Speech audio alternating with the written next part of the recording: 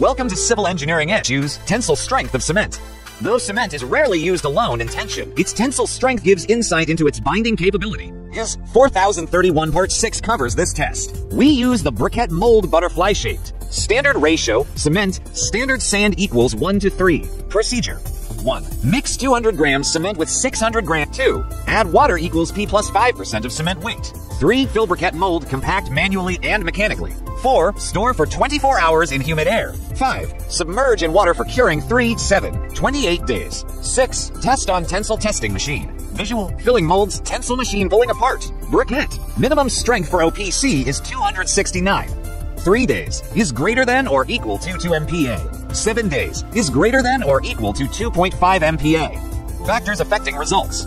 Improper compaction, incorrect water content, temperature, and humidity. This test validates cement's bonding power vital in plaster, masonry, or small structural joints. Compressive strength test. This is the most important mechanical test for cement. It indicates how much load concrete made from this cement can bear. Performed as per is 4031 Part 6. Procedure. 1. Mix cement and standard sand 1:3 ratio. 2. Add water equals P plus for percent of cement. 3. Fill into 70.6 millimeters cube A molds. 4. Compact with vibrating table or hand tamping. 5. Store at 27 degrees Celsius, 90% humidity for 24 hours. 6. Demold and cure in water. 7. Test at 3, 7, and 28 days using compression testing machine CTM. Visual. Cube casting, demolding, testing in CTM.